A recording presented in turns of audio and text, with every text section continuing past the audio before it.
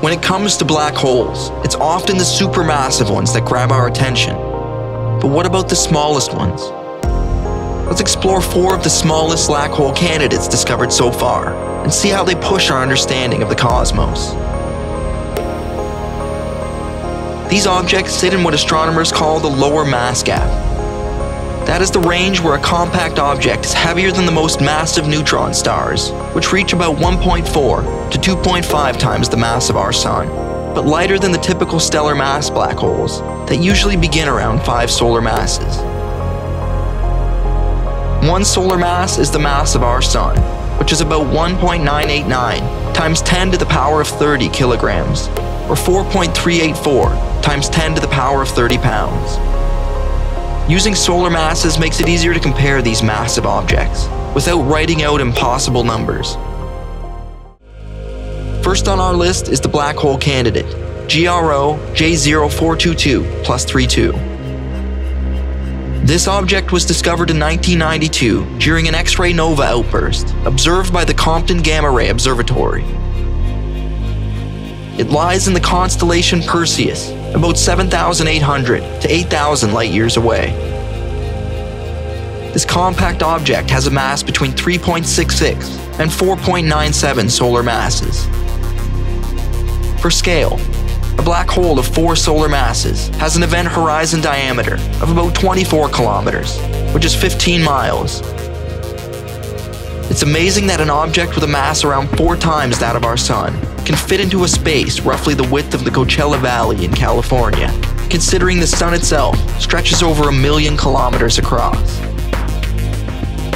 GRO J0422+32 is one of the lowest mass black hole candidates known, and its relatively small mass challenges models of stellar collapse, which usually predict heavier remnants. Next is the G3425 Binary System. This discovery was reported in 2024 using Gaia astrometric data combined with radial velocity measurements.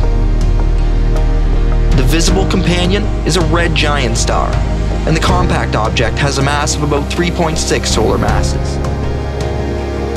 Its event horizon diameter is about 21 kilometers, or 13 miles. The system is located about 5,800 light-years away, and the orbit is wide and nearly circular, lasting 880 days. This gentle orbit suggests a formation process that differs from the most current theories involving binary systems and supernova explosions. G3425 is a strong case for a low-mass black hole in a stable binary system. Third is GW23529. This gravitational wave event was detected in May 2023 by LIGO, Virgo, and Congra. The signal is consistent with a neutron star merging with a compact object, best explained as a low-mass black hole. The black hole component had a mass range between 2.5 and 4.5 solar masses. The event horizon diameter for this range is between 15 and 27 kilometers, or 9 to 17 miles. The source of these gravitational waves is hundreds of millions of light-years away. This event shows that black holes in the lower mass gap could exist and may be more common than previously thought, and we are just now starting to find the means to detect them. Finally, the smallest candidate is a part of GW190814. This gravitational wave event was detected in August of 2019 by the LIGO and Virgo detectors. This event involved a large black hole of about 23 solar masses, merging with a much smaller companion. That smaller object had a mass of around 2.6 solar masses. Its event horizon diameter would be roughly 15 kilometers, or 9 miles across. The event occurred about 800 million light-years away.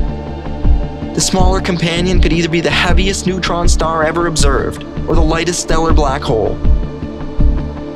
This uncertainty makes GW190814 one of the most important discoveries for understanding the boundary between neutron stars and black holes.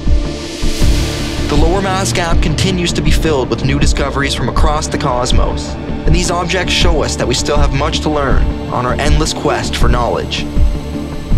New X-ray telescopes and improved gravitational wave detectors will refine these measurements and reveal more systems.